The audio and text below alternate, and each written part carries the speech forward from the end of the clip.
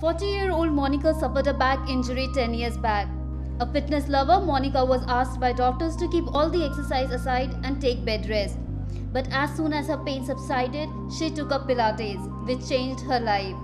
Today, she is a certified trainer of Pilates.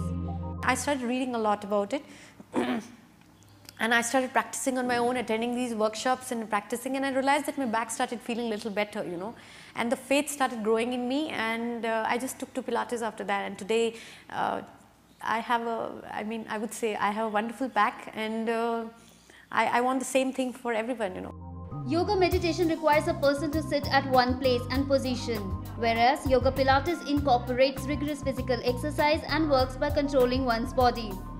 It helps in achieving a sense of control and well-being over the mind and body. It integrates both yoga asanas and Pilates exercises. Like, we have certain exercises for strengthening. For example, the core, the shoulders, the knees, the ankles, like any kind of joints, and basically the strengthening of the body. And it is basically covering local muscles, very small muscles, deep muscles, which you generally don't cover in the gym or when you're doing the other kind of exercises. But Pilates focuses basically on that. So when your local muscles are strong, it's like an internal strength which grows in you. Then we have flexibility exercises which increases the range of motion around your joints.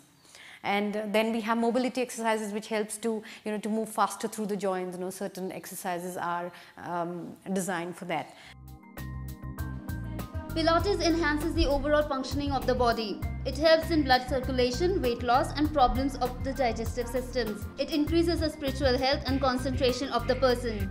To intensify the program, props like rings, small toning balls, gym balls and foam rollers are used to challenge the stability, coordination and balance and make the person go from beginner's level to improver's level. However, the trainer advised checking certain things before doing Yoga Pilates.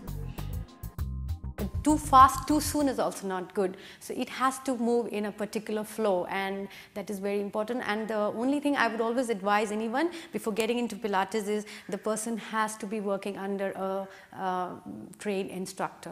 It should not. As good it is, it can be also bad for you.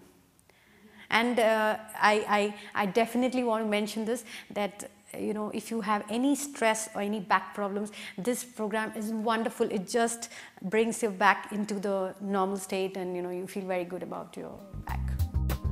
It can be customized according to different individuals, like athletes to even dancers. There are innumerable styles and combination of Pilates, from rehabilitative Yoga Pilates to dynamic Yoga Pilates to even Yoga Pilates on a ball. What makes it popular is the interesting blend of Western and Eastern style to tone, streamline and realign your body. CVB News, Delhi.